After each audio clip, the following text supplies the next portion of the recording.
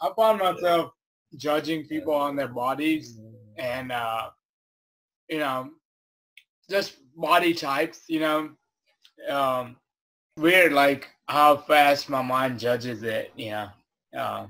Anytime, it's just automatic. Like, I walk into a room and my mind puts people into categories. Like, these are the good-looking people. These are the average-looking people. These are the fat people. Like, it tries to categorize everything. And these are the cute girls. You know, I can't go that way because I don't want to talk to them. Like, they scare me. These are the okay average women, you know. And I don't like the category, you know, I don't like any of it. It tends to happen, and and what do you do with things that you don't like? Become aware and say you want a different experience. Yeah, but that's a big one. If there's something that you don't like, you can still find love in things that you don't like. Mm-hmm. It doesn't mean it doesn't mean that you want to go and do it again. Mm-hmm. If you fuck a fat chick, it might not have been a pleasant experience. Mm-hmm. Or it might have been. It might not have been, for this person's sake, it might not have been a pleasant experience. So sure, you want to experience something else. But you still need to learn to accept and love every single thing you experience. True. Good or bad, happy or sad, big or small, accept, love, and fucking own the experience that you have. Sure, you might choose to have a different type of experience next time.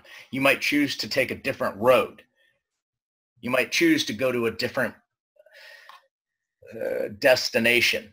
But you still need to learn to find that acceptance and love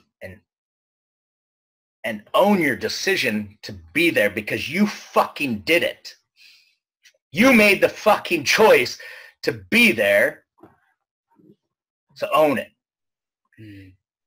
The problem is so many of us, so many people go through life going from place to place to place, doing this to that, always wishing to be somewhere else, always bitching and complaining about it not being what they expected it to be. When in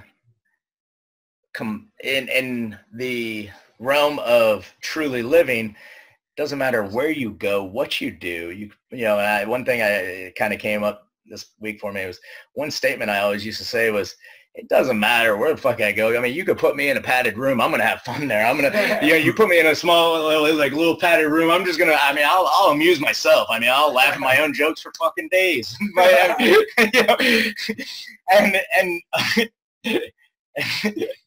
And it's really interesting because they've done some recent studies about that. And like, that's like the worst thing to do to a human being is to put them in solitary confinement. Oh. That is the worst punishment, to put them into a room with nothing. But no, it's not. It's actually a beautiful place to be if you're present. Yeah. It is the worst place for your ego, right? But here's the thing: if you were never exposed to cars, houses, women, other human beings, and you grew up in this padded room, you would find amusement in it. You would find a way to adapt to it, and you'd learn to occupy yourself. You'd accept it. You wouldn't know anything else. Well, that's what these ashrams, you know what I mean by ashram? It's like a monastery almost. Mm-hmm. That's what, like Sadhguru was saying, they do. Like they would put you in a room for 3 days or something. White room, like with white paint, and you don't do anything. You don't go to sleep. You just sit. Yeah. And you don't know if it's day or night. It's like when you come out of it, you'll know exactly what purpose of your life is, and you'll be charged up, like, to go. Mm-hmm. It's like, it's almost like battery charging, he was saying. Well, the interesting, but the in interesting thing about Sadhguru is the purpose of life is just to be here. There is no purpose. Yeah. Like the God, No, like there is no purpose. Yeah. Questions. Like there was a person that asked him question, what's the purpose of life, you know? And he was like, this is what you need to do. You need to go in a room and sit there, not doing anything for 3 days, and you'll know exactly what I mean. Well, it's basically like it's kind of very similar actually to the homeless thing, because you strip yourself naked of everything that you attach yourself to. Mm-hmm. That's basically what being homeless is. Like you have nothing. It's just you, your mind, the ego, and your true your body and your true self. Hey buddy, I hope you enjoyed that. I'm posting videos more frequently now, so if you feel you got some value out of that and would like to check out some of my other stuff, be sure to subscribe to my channel, leave a comment below, and don't forget to click on that little bell icon on your screen so you can get a notification the next time I post a video. Also, if you'd like more information on how to attract women naturally using the laws of attraction, be sure to check out my 6-step manifestation series below in the description. For a limited time, I'm giving it away absolutely free. Inside, I'll show you the exact 6 steps that I personally use to attract women to me over the last 20 years.